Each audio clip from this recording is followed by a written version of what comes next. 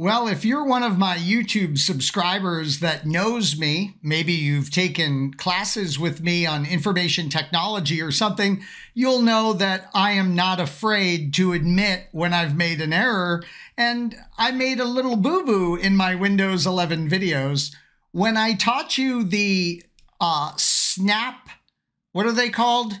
They're called snap layouts. When I showed you the snap layouts feature, and I told you how excited I was about this feature because I'm going to be using it every day in my classes that I teach for Splunk, I forgot to show you what's kind of like almost a no-brainer, but Microsoft does give it an official feature name that's related, and it's called Snap Groups.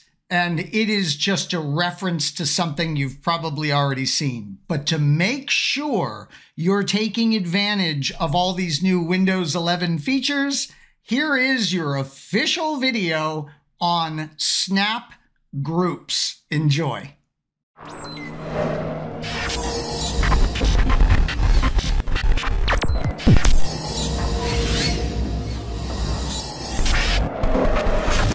So as Matthew McConaughey is famous for saying, all right, let's see it.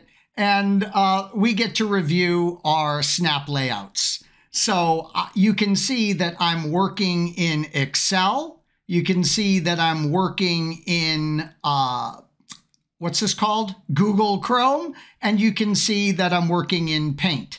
And if you're wondering, did he just randomly open 3 applications for this demonstration? The resounding answer is yes. That's exactly what I did. All right, so I want to take advantage of the snap layout. No problem. I'm going to hover my mouse over the maximize button, and I'm going to see a particular layout that works for me. And I'm going to realize I would like Paint down there. And then over here, in the big panel, I want my web browser. And then up here in the other small panel, I want my Excel information.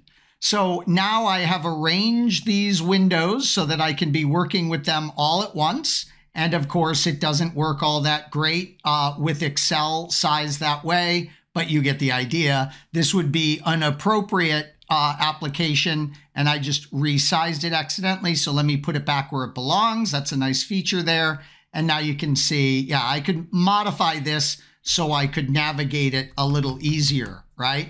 I think I would have to like click in a cell and use the down arrow. Well, whatever. I picked the worst possible application for this demonstration as Excel doesn't want to work all that well in a tiny window, but whatever.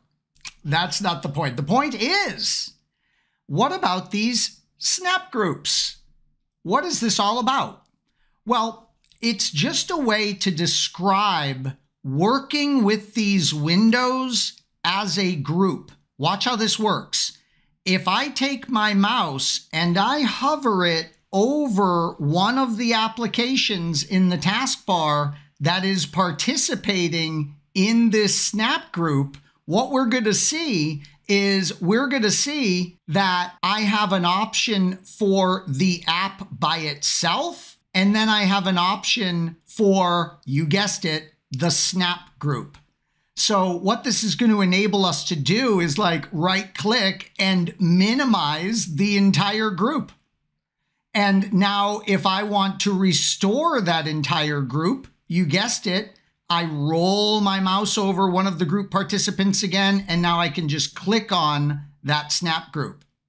Notice that if you hover your mouse over, now I have to pick a different app of the group actually to see the group.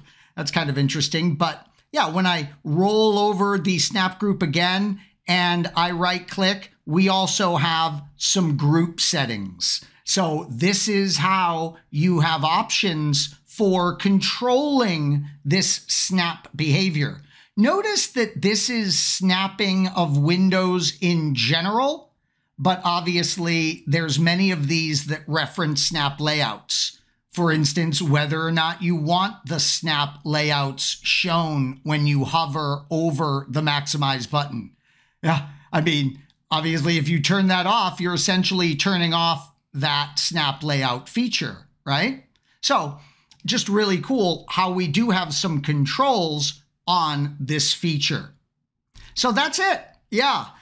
When I was teaching Snap layouts, I failed to talk to you about Snap groups. It is marketed as like an additional feature. Microsoft speaks about Snap layouts and Snap groups as related but separate topics. And there you go. I hope you've enjoyed this brief video where I get to correct a little oversight in an earlier video. Thanks so much for watching, as always.